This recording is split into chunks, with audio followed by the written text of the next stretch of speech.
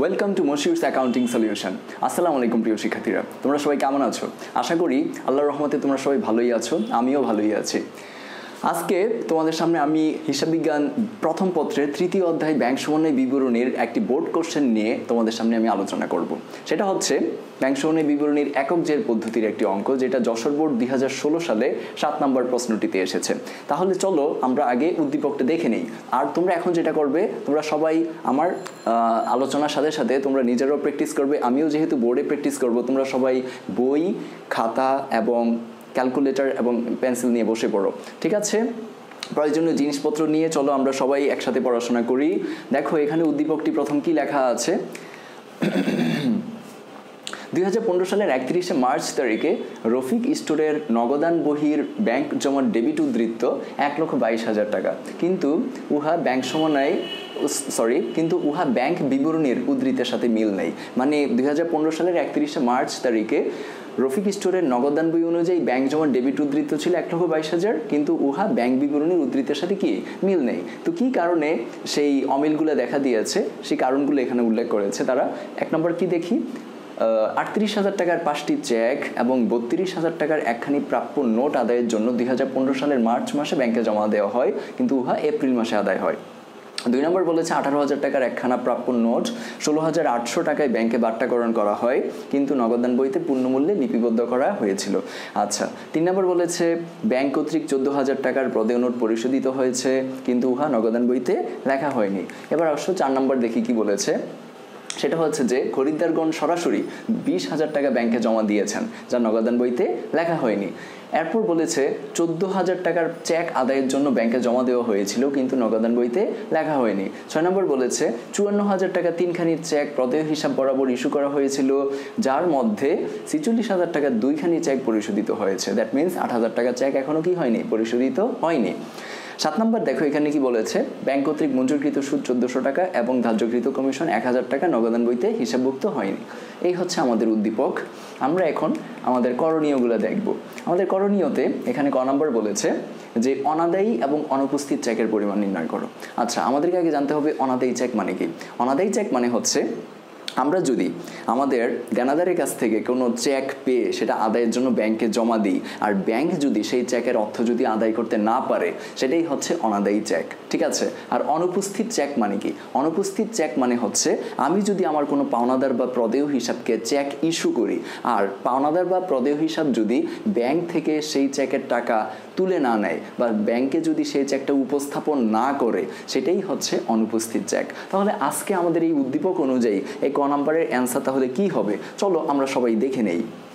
আমাদের এখানে প্রথমেই দেখো 1 নম্বরে যেই লেনদেনটি ছিল সেটা হচ্ছে যে 38,000 টাকার 5টি চেক এবং 32,000 টাকার একখানি প্রাপ্য নোট আদায়ের জন্য 2015 সালের মার্চ মাসে ব্যাংকে জমা দেওয়া হয়, কিন্তু উহা এপ্রিল মাসে গিয়ে আদায় হয়। তোমাদেরকে ভালো করে দেখতে হবে আমরা কোন মাসের অঙ্ক করতেছি। আমরা মার্চ মাসের অঙ্ক করতেছি। তোমাদেরকে ভালো করে বুঝতে হবে যে মার্চ মাসে যেই চেক এবং প্রাপ্য নোট আদায়ের জন্য জমা দেওয়া হয়েছে, দেখতে হবে মার্চ মাসের লাস্ট ডেটের মধ্যে সেগুলো আদায় হয়েছে কিনা। যদি মার্চ মাসের লাস্ট ডেটের মধ্যেও সেগুলো যদি আদায় না হয়, অন্য মাসে গিয়ে আদায় হলেও সেগুলোকে মার্চ মাসের জন্য অনাদায়ী চেক বলেই ধরতে হবে। তাহলে তোমরা ভালো করেই বুঝতে পারছো যে এখানে যে 38,000 টাকার 5টি চেক আছে, এখানে তো আমাদের ক নম্বরে বলেনি যে অনাদায়ী চেক এবং অনাদায়ী প্রাপ্য নোটের পরিমাণ নির্ণয় করে, বলেছে শুধু অনাদায়ী চেক। যদিও এখানে একটা প্রাপ্য নোটও আছে, আমরা কিন্তু ক নম্বরে অ্যান্সারে সেটা দেখাবো না, আমরা শুধু চেকের পরিমাণটা দেখাবো, অনাদায়ী চেক। 38,000 টাকার 5টি চেক যেহেতু আদায়ের জন্য আমরা ব্যাংকে জমা দিয়েছিলাম, ব্যাংক যেহেতু মার্চ মাসের মধ্যে আদায় করতে পারিনি, তাহলে আমাদের এখানে ক নম্বরের অনাদায়ী চেকের পরিমাণ হচ্ছে কত, এই 38,000 টাকা। তাহলে আমরা এখন বোর্ডে সেটা লিখবো। ভালো করে খেয়াল করো, এটা হচ্ছে যে 7 নম্বর কোশ্চেন। 7 নম্বর কোশ্চেনের ক নাম্বার আমাদের এখানে আমরা লিখব যে অনাদায়ী চেকের পরিমাণ। অনাদায়ী চেকের পরিমাণ কত হবে? অনাদায়ী চেকের পরিমাণ হচ্ছে 38,000 টাকা। এবার আমাদেরকে আরেকটা প্রশ্ন করেছে, সেটা হচ্ছে অনুপস্থিত চেক। অনুপস্থিত চেক মানে কি বললাম, সেটা হচ্ছে পাওনাদার বা প্রদেয় হিসাবকে যদি কোনো চেক ইস্যু করি, পাওনাদার যদি সেই চেক ব্যাংকে যে উপস্থাপন না করে, সেটাই হচ্ছে কি অনুপস্থিত চেক, বা ব্যাংক কর্তৃক যদি সেই চেক পরিশোধিত না হয় সেটাই সেটা। দেখো এখানে দেখো বলেছে যে 54,000 টাকার, এই যে 6 নম্বর লেনদেনে যেটা বলেছে যে 54,000 টাকা 3 দুইখানি চেক প্রদেয় হিসাব বরাবর ইস্যু করা হয়েছিল, যার মধ্যে 46,000 টাকার দুইখানি চেক পরিশোধিত হয়েছে। দ্যাট মিনস 54,000 টাকার মধ্যে 46,000 টাকার দুটি চেক পরিশোধিত হয়েছে, ওরা ব্যাংকে যে চেকগুলো উপস্থাপন করছে। বাকি 8,000 টাকার চেক এখনও তারা ব্যাংকে উপস্থাপন করেনি। তার মানে এই 54,000 টাকার মধ্যে যেহেতু 46,000 টাকা পরিশোধিত হয়ে গেছে, আর বাকি 8,000 টাকা যেহেতু এখনও পরিশোধিত হয়নি বা ওই চেকগুলো উপস্থাপন হয়নি, সেটাই হচ্ছে অনুপস্থিত চেক। কোনটা? 8,000 টাকার চেকটি। তাহলে আমরা এখানে লিখব যে অনুপস্থিত চেকের পরিমাণ হচ্ছে কত? 8,000 টাকা। ঠিক আছে, তোমরা সবাই বুঝতে পারলে? এটাই হচ্ছে আমাদের ক নাম্বার প্রশ্নের উত্তর, যে অনাদায়ী চেকের পরিমাণ হচ্ছে 38,000 আর অনুপস্থিত চেকের পরিমাণ হচ্ছে 8,000 টাকা। ওকে, এবার আমরা খ নাম্বার দেখব। খ নাম্বারে আমাদের এখানে কি বলেছে? খ নাম্বারে বলেছে 3, 4, 5 ও 7 নং দফাগুলোর জন্য জাবেদা দাখিলা দেখাও। দ্যাট মিনস আমাদেরকে এখানে 4টা লেনদেনের জন্য জাবেদা দাখিলা দেখাতে বলেছে। আচ্ছা, আমরা তাহলে এই 4টা লেনদেনের জাবেদা এখন করে ফেলবো। ভালো করে খেয়াল করো, 3 নম্বর দফাটি কি বলেছিল? 3 নম্বর দফাটি বলেছিল যে ব্যাংক কর্তৃক 14,000 টাকার প্রদেয় নোট পরিশোধিত হয়েছে, কিন্তু উহা নগদান বইতে লেখা হয়নি। মানে ব্যাংক আমাদের পক্ষে আমাদের কোনো প্রদেয় নোটের টাকা পরিশোধ করে দিয়েছে আমাদের অ্যাকাউন্ট থেকে। ভালো করে খেয়াল করো, ব্যাংক যদি আমার কোনো প্রদেয় নোটের টাকা আমার ব্যাংক অ্যাকাউন্ট থেকে পরিশোধ করে দেয়, সেক্ষেত্রে আমার ব্যাংক অ্যাকাউন্টের টাকা বাড়বে নাকি কমবে? অবশ্যই কমে যাবে। তো সেক্ষেত্রে ব্যাংক অ্যাকাউন্টের টাকা যদি কমে যায়, ব্যাংক তো আমার জন্য একটা কি সম্পদ। তাহলে ব্যাংক অ্যাকাউন্টের টাকা কমে গেলে আমরা ব্যাংক অ্যাকাউন্টকে কী করবো? ক্রেডিট করব। তাহলে এখানে ব্যাংক অ্যাকাউন্ট ক্রেডিট হবে। তাহলে ডেবিট কি হবে? সেটা হচ্ছে ব্যাংক যেহেতু আমার প্রদেয় নোটের টাকা পরিশোধ করে দিয়েছে, আমার দায় কমে গেছে। আর দায় কমলে আমরা দায়কে কী করি? ডেবিট করি। তাহলে এখানে প্রদেয় নোট হবে ডেবিট, আর ব্যাংক হিসাব হবে কি? ক্রেডিট। তো চলো আমরা লিখে ফেলি। তোমরাও আমার সাথে সাথে লিখো, আমি যা লিখবো তোমরাও সেটি লিখবে। ওকে, দেখো আমরা এখন খ নাম্বারটা তোমাদের সামনে আমরা অ্যান্সার লিখবো। সেটা হচ্ছে যে খ নাম্বারের জাবেদাগুলো দেখো, এখানে জাবেদা দাখিলা প্রথম 3 নং দফার জন্য আমরা দেখাবো। বললাম যে প্রদেয় নোট ডেবিট, আর যেহেতু আমাদের ব্যাংকের টাকা কমে যাবে, ব্যাংক হিসাব কি? ক্রেডিট। টাকা কত? 14,000 টাকা। তোমরা যদি কোনো কিছু না বুঝো সেটা কমেন্টসে লিখে রাখবে, আমি সেটা দেখে তোমাদের জন্য পরে আবার সেটা সলভ করে দেওয়ার চেষ্টা করবো ইনশাল্লাহ। এবার আসো 4 নম্বর দফাটি কি বলেছে? 4 নম্বর দেখো বলেছে খরিদ্দারগণ সরাসরি 20,000 টাকা ব্যাংকে জমা দিয়েছেন, যা নগদান বইতে লেখা হয়নি। খরিদ্দার মানে হচ্ছে আমার কোনো দেনাদার সরাসরি ব্যাংকে গিয়ে আমার ব্যাংক অ্যাকাউন্টে 20,000 টাকা জমা দিয়েছে। তাহলে সেক্ষেত্রে আমার ব্যাংক অ্যাকাউন্টের টাকা বাড়বে নাকি কমবে? অবশ্যই আমার ব্যাংক অ্যাকাউন্টের টাকা বাড়বে। আচ্ছা, তো এখন আমরা ব্যাংক অ্যাকাউন্টের টাকা যদি বাড়ে, আমরা ব্যাংক অ্যাকাউন্টকে কী করবো? ডেবিট করব। এই জিনিসটা আমরা এখন লিখবো যে ব্যাংক হিসাব ডেবিট। আর যেহেতু আমার প্রাপ্য হিসাব টাকা দিয়ে দিয়েছে, আমার প্রাপ্য হিসাব বাড়বে নাকি কমবে? কমবে। প্রাপ্য হিসাব হচ্ছে আমার জন্য সম্পদ কমলে আমরা সম্পদকে কী করি? ক্রেডিট করি। তাহলে আমরা প্রাপ্য হিসাবকে কী করব? ক্রেডিট করব। প্রাপ্য হিসাব ক্রেডিট। টাকাটা কত? 20,000 টাকা। এবার আসো আমরা 5 নাম্বারটার জন্য দেখি কি জাবেদা দেওয়া যায়। 5 নাম্বার এখানে বলেছে 14,000 টাকা চেক আদায়ের জন্য ব্যাংকে জমা দেওয়া হয়েছিল, কিন্তু নগদান বইতে লেখা হয়নি। আমি আমার দেনাদারের কাছ থেকে কোনো একটা চেক পেয়ে আদায়ের জন্য ব্যাংকে জমা দিয়েছি, বাট এটা আমি নগদান বইতেই লিখি নেই। এখানে কিন্তু বলে নাই যে 14,000 টাকা চেক আদায়ের জন্য জমা দিয়েছে বাট আদায় হয়নি, এটা কিন্তু বলেনি। বলেছে যে 14,000 টাকার চেক আদায়ের জন্য আমরা কি করেছি? ব্যাংকে জমা দিয়েছি, এটা আমরা নগদান বইতেই লিখি নাই। তাহলে কি হবে সেটা? যেহেতু আমরা দেনাদারের কাছ থেকে চেক পেয়ে আদায়ের জন্য ব্যাংকে জমা দিয়েছি, আমাদের ব্যাংকের টাকা কি বাড়বে? আমরা জানি ব্যাংক সেটা আদায় করে ফেলবে। তো ব্যাংকের টাকা যদি বাড়ে, ব্যাংক হিসাব কি হবে? ডেবিট হবে। এখানেও আমরা ব্যাংক হিসাবকে ডেবিট করব, আর যেহেতু দেনাদার বা প্রাপ্য হিসাবের কাছ থেকে চেক পেয়ে এটা আদায়ের জন্য জমা দিয়েছি, প্রাপ্য হিসাব তো কমে যাবে, তো প্রাপ্য হিসাব কি হবে? ক্রেডিট হবে। টাকাটা এখানে কত হবে? 14,000 টাকা।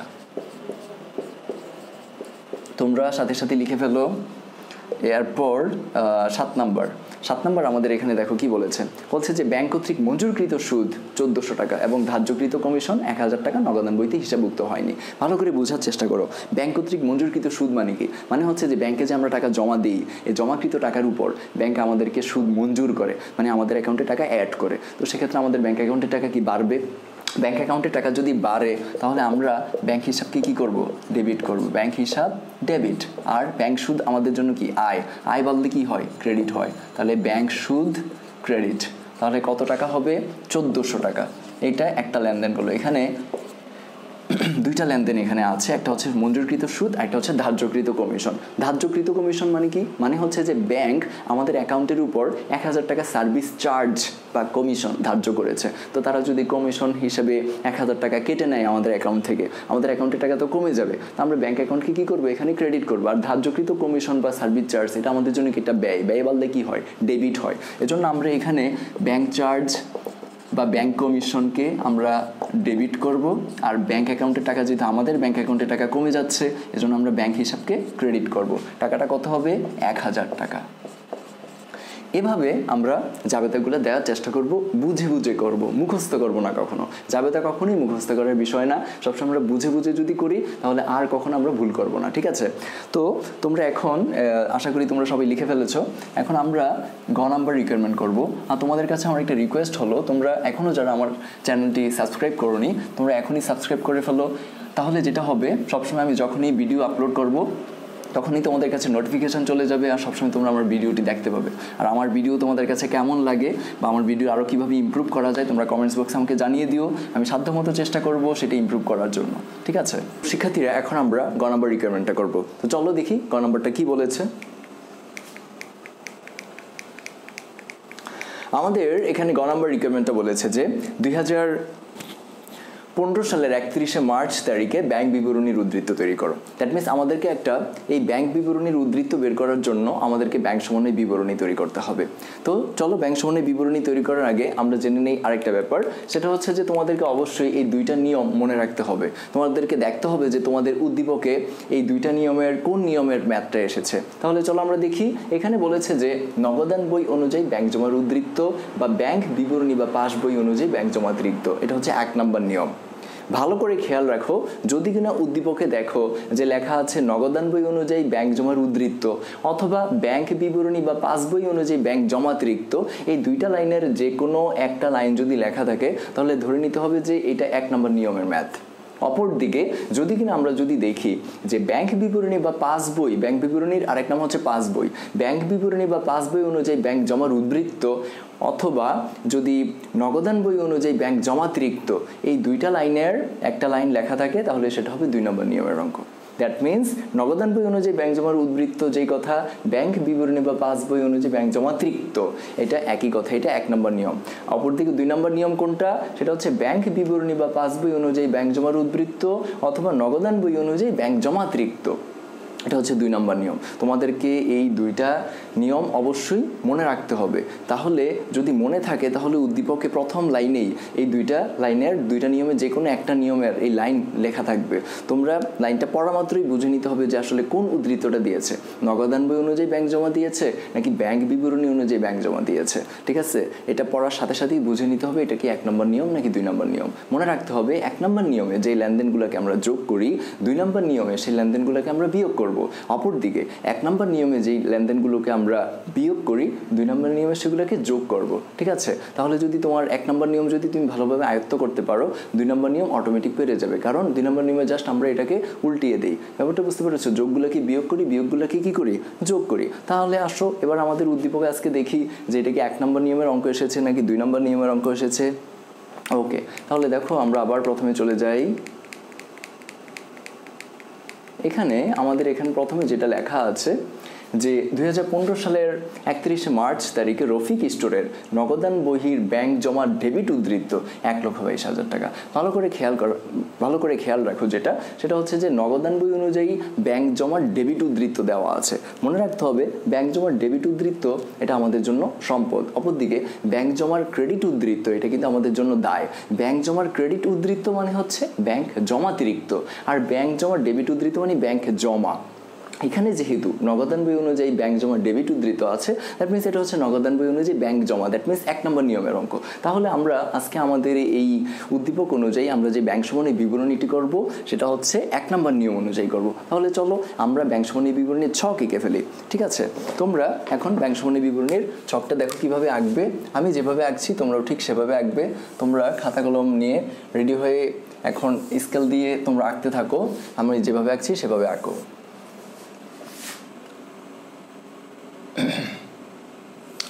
এভাবে বিবরণ লিখে দুইটি টাকার ঘর আঁকবে। এখানে তুমি উপরে দিয়ে লিখবে যে বিবরণ, তারপর হচ্ছে টাকা টাকা, ঠিক আছে। এখানে আমরা গ নম্বরটা একটু লিখে দেই। আমাদের এটা হচ্ছে রফিক স্টোর ব্যাংক সমন্বয় বিবরণী।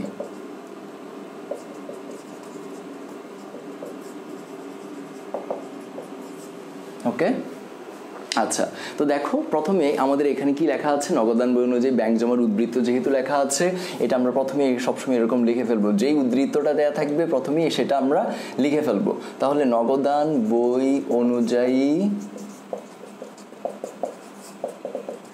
ব্যাংক জমার উদ্ধৃত কত টাকা, 1,22,000 টাকা, এভাবে লিখে ফেলবে, ঠিক আছে। এরপর এখানে লিখবে হচ্ছে যোগ, আর এখানে লিখবে কি বিয়োগ, অর্থাৎ যেই লেনদেনগুলো আমরা যোগ করব, যেই দফাগুলো যোগ করব যোগের আন্ডারে লিখে দিব, যেগুলো বিয়োগ করতে হবে বিয়োগের আন্ডারে লিখে দিব, তাহলেই হয়ে যাবে। তো ভালো করে খেয়াল করো, আমাদের এখানে 1 নম্বর দফাটা কি বলেছে, বলেছে যে 38,000 টাকার 5টি চেক এবং 32,000 টাকার একখানি প্রাপ্য নোট আদায়ের জন্য 2015 সালের মার্চ মাসে ব্যাংকে জমা দেওয়া হয়, কিন্তু উহা এপ্রিল মাসে গিয়ে আদা হয়। তোমাদেরকে একটা জিনিস বলে রাখি, সেটা হচ্ছে যে আমরা যেই চেকগুলো, আমরা যেহেতু এখন মার্চ মাসের অঙ্ক করতেছি, মার্চ মাসের ব্যাংক সমন্বয় বিবরণী করতেছি, সুতরাং খেয়াল রাখা লাগবে যে যেই চেকগুলো কিনা আমরা মার্চ মাসে ইস্যু করেছি বা যেই চেকগুলো আমরা আদায়ের জন্য মার্চ মাসে ব্যাংকে জমা দিয়েছি, দেখতে হবে মার্চ মাসের লাস্ট ডেটের মধ্যেও সেই চেকগুলো কি আদায় হয়েছে কিনা। যদি মার্চ মাসের মধ্যে সেগুলো যদি আদায় না হয়ে অন্য মাসে আদায় হওয়ার কথা বলা থাকে, তাহলে সেগুলোকে আদায় হয়নি বলেই ধরতে হবে। ঠিক তেমনিভাবে মার্চ মাসে আমরা যে চেকগুলো ইস্যু করেছি, দেখতে হবে মার্চ মাসের শেষ ডেটের মধ্যে হলেও সেগুলো কি ব্যাংকে উপস্থাপন হয়েছে কিনা বা ব্যাংক কর্তৃক পরিশোধিত হয়েছে কিনা। যদি অন্য মাসে গিয়ে পরিশোধের কথা বলা থাকে, তাহলে সেগুলোকে পরিশোধ হয়নি বা উপস্থাপন হয়নি বলে ধরতে হবে। এখানে ভালো করে খেয়াল রাখো, এই যে 38,000 টাকার 5টা চেক আর 32,000 টাকার একখানি প্রাপ্য নোট আমরা দেনাদারের কাছ থেকে পেয়ে এগুলো যে ব্যাংকে জমা দিয়েছি, হ্যাঁ, ব্যাংকে জমা দেওয়ার সাথে সাথে আমরা কি করে ফেলেছিলাম, যখনই আমরা দেনাদারের কাছ থেকে চেক আর প্রাপ্য নোট পেয়ে এগুলো আদায়ের জন্য আমাদের ব্যাংক অ্যাকাউন্টে যখন জমা দিয়েছি, আমরা সেগুলোকে প্লাস করে ফেলেছিলাম। কেন প্লাস করেছিলাম, কারণ আমরা জানতাম যে হ্যাঁ ব্যাংক তো এগুলো আমার পক্ষে কি আদায় করে ফেলবে, আর আদায় করে ফেললে আমার ব্যাংক অ্যাকাউন্টের টাকা কি বাড়বে নাকি কমবে, অবশ্যই আমার ব্যাংক অ্যাকাউন্টের টাকা বাড়বে। যেহেতু আমার ব্যাংক অ্যাকাউন্টের টাকা বাড়বে, এজন্যই আমরা এটা কি করে ফেলেছিলাম, প্লাস করে ফেলেছিলাম। কিন্তু পরে যখন জানতে পারলাম মাস শেষে ব্যাংক স্টেটমেন্ট হাতে পেয়ে, যে দেখলাম যে আমার ব্যাংক অ্যাকাউন্টে টাকা বাড়েনি, কারণ হিসেবে জানতে পারলাম যে যেই চেক আর প্রাপ্য নোট আমরা ব্যাংকে জমা দিয়েছিলাম, ব্যাংক সেই চেক আর প্রাপ্য নোটের টাকা আদায় করতে পারেনি। এটা এখন এই গরমিলটা ঠিক করার জন্য আমাদেরকে এখন ব্যাংক সমন্বয় বিবরণীতে আমরা কি করব, আগে যেটা যোগ করেছিলাম আমরা, এখন সেটা আবার কি করে ফেলবো, বিয়োগ করে ফেলবো। বিয়োগ করে ফেললেই আমাদের এটা সমন্বয় করা কি হয়ে যাবে। তাহলে এখন আমরা সেটা বিয়োগের আন্ডারে লিখবো, কি লিখবো, যে জমাকৃত চেক ও প্রাপ্য নোট আদায় হয়নি, ঠিক আছে। যেহেতু আদায় করতে পারেনি ব্যাংক, এই কারণে আমরা সেগুলোকে কি করে ফেলবো, এখন বিয়োগ করে ফেলবো। 38,000 টাকা 32,000 টাকা টোটাল হচ্ছে 70,000 টাকা। এরপর ভালো করে খেয়াল করো যেটা, সেটা হচ্ছে যে 2 নম্বর 18,000 টাকার একখানা প্রাপ্য নোট 16,800 টাকায় ব্যাংকে বাট্টাকরণ করা হয়, কিন্তু নগদান বইতে পূর্ণ মূল্যে লিপিবদ্ধ করা হয়। ভালো করে খেয়াল করো, আমরা ব্যাংকে গিয়ে আমাদের একটা প্রাপ্য নোট বাট্টাকরণ করে, যেটার মূল্য ছিল 18,000 টাকা, 18,000 টাকার প্রাপ্য নোট ব্যাংকে গিয়ে বাট্টাকরণ করে আমরা 16,800 টাকা পাইছি। এখন আমাদের অফিসে এসে নগদান বইতে তো 16,800 টাকাই লেখার কথা ছিল, কিন্তু ভুলে আমরা কি করছি, পুরো 18,000 টাকা লিখে ফেলছি। পাইছি কিন্তু 16,800, লিখে ফেলছি 18,000, 1,200 টাকা বেশি লিখছি না। এখন সেটা কি করতে হবে, আমাদেরকে ঠিক করার জন্য আমাদের এখানে ব্যাংক সমন্বয় বিবরণীতে আমরা সেটা বিয়োগ করব। যেহেতু আগে আমরা ভুলে বেশি লিখে ফেলেছিলাম, এখন এটা কমাইতে হবে, তাই তো। এখানে তুমি লিখবা যে বাট্টাকৃত প্রাপ্য নোট বেশি লেখা হয়েছে। কত বেশি লেখা হয়েছে, 1,200 টাকা বেশি লেখা হয়েছে, ঠিক আছে। এরপর আমাদের এখানে যেটা বলেছে 3 নম্বর, যে ব্যাংক কর্তৃক 14,000 টাকার প্রদেয় নোট পরিশোধিত হয়েছে, কিন্তু নগদান বইতে লেখা হয়নি। অনেকে দেখো একটা ভুল করে, সেটা হচ্ছে যে কোনো লেনদেনের পরে এই যে এরকম লেখা থাকে নগদান বইতে লেখা হয়নি। নগদান বইতে লেখা হয়নি বললেই অনেকে কি করে, আচ্ছা যেহেতু নগদান বইতে লেখা হয়নি তার মানে বুঝি আমরা এটা যোগ করবো। নো, এরকম ভুল করা যাবে না। নগদান বইতে লেখা হয়নি বলেই যে তোমাকে সেটা যোগ করতে হবে এরকম কিন্তু কথা না। তোমাকে দেখতে হবে যে মূল লেনদেনটা কি, এখানে মূল ঘটনাটা কি ঘটেছে। মূল ঘটনা হচ্ছে যে ব্যাংক কর্তৃক 14,000 টাকার প্রদেয় নোট পরিশোধিত হয়েছে, এটা হচ্ছে মূল ঘটনা। ব্যাংক আমার পক্ষে আমার কোনো প্রদেয় নোটের টাকা পরিশোধ করে দিয়েছে আমার ব্যাংক অ্যাকাউন্ট থেকে। তো সেক্ষেত্রে আমার ব্যাংক অ্যাকাউন্টের টাকা কি বাড়বে নাকি কমবে? অবশ্যই আমার ব্যাংক অ্যাকাউন্টের টাকা কমে যাবে। এখন সেটাকে আমরা কি করব, যেহেতু কমে গেছে আমরা এটা বিয়োগ করব। এখানে আমরা এই বিয়োগের আন্ডারে লিখব যে ব্যাংক কর্তৃক প্রদেয় নোট পরিশোধ, সেটা কত টাকা? 14,000 টাকা। এরপর আমরা 4 নম্বর দফাটি দেখব। 4 নম্বর দফাটি কি আছে, সেটা হচ্ছে যে খরিদ্দারগণ সরাসরি 20,000 টাকা ব্যাংকে জমা দিয়েছেন, যা নগদান বইতে রাখা হয়নি। অর্থাৎ আমার কোনো দেনাদার যার কাছে কিনা আমি টাকা পাই, সে কি করেছে, সরাসরি আমার ব্যাংক অ্যাকাউন্টে গিয়ে টাকা জমা দিয়ে আসছে। তো সেক্ষেত্রে আমার ব্যাংকের টাকা কি বাড়বে নাকি কমবে? দেনাদার যদি আমার ব্যাংক অ্যাকাউন্টে টাকা জমা দেয়, অবশ্যই আমার কি ব্যাংকের টাকা বাড়বে। আমরা এখন কি করব, এটা অবশ্যই যোগ করব। এটা এখন তুমি যোগের আন্ডারে লিখবে যে এখানে লেখো যে খরিদ্দারগণ কর্তৃক ব্যাংকে জমা কত টাকা? 20,000 টাকা, তাই তো?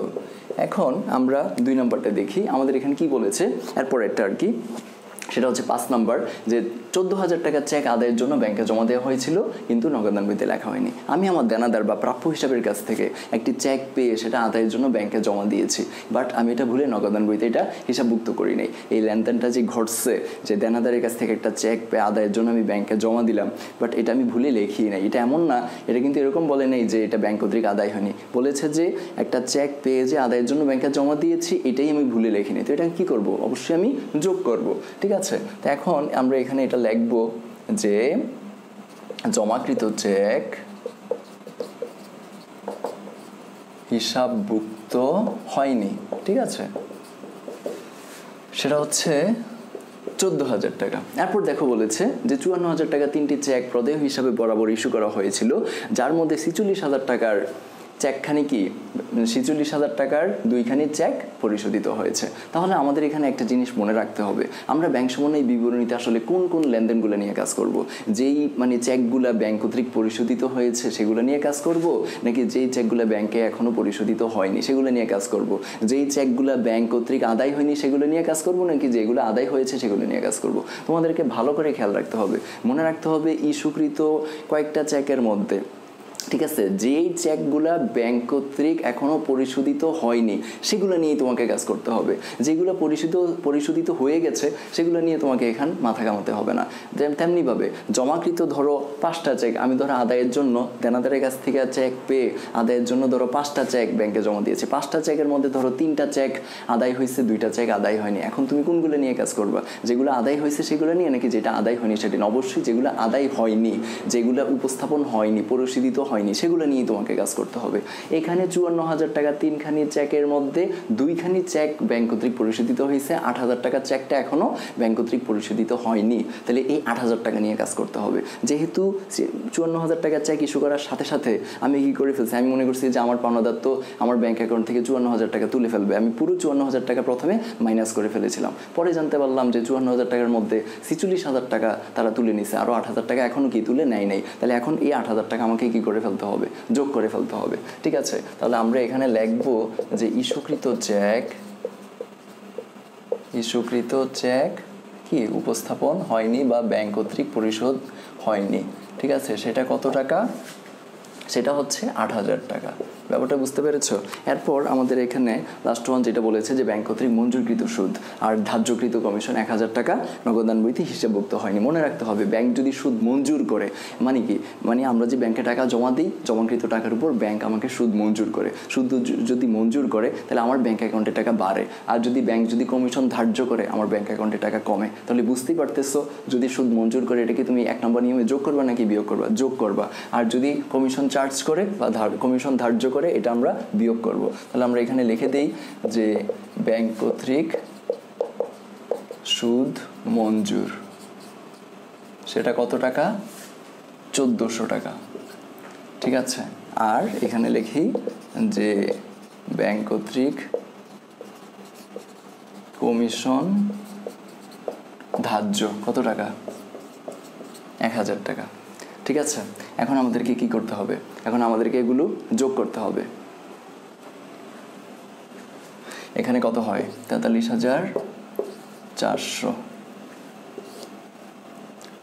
1,65,000, 400।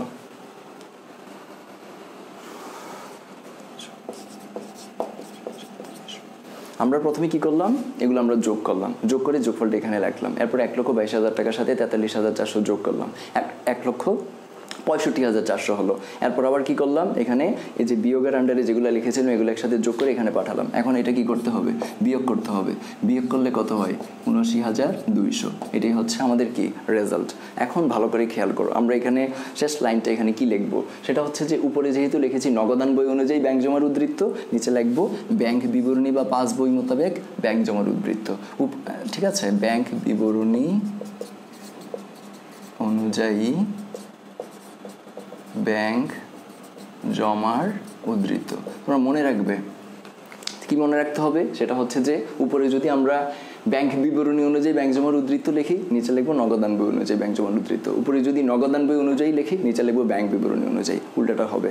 ঠিক আছে, তাহলে আমরা আশা করি তোমরা বুঝতে পেরেছো যে আমরা কিভাবে একটা ব্যাংক সমানী বিবরণী তৈরি করব। আজকে আমরা যেটা করলাম সেটা হচ্ছে 1 নম্বর নিয়ম অনুযায়ী আমরা ব্যাংক সমানী বিবরণী তৈরি করেছি। তাহলে যদি 2 নম্বর নিয়ম আসে কি করব, মনে রাখতে হবে 1 নম্বর নিয়মে আজকে আমরা যেই আইটেমগুলো এখানে যোগ করেছি, 2 নম্বর নিয়মের ম্যাথ আসলে এগুলাকে কি করে ফেলবা, এই যোগের গুলাকে বিয়োগ করে ফেলবা।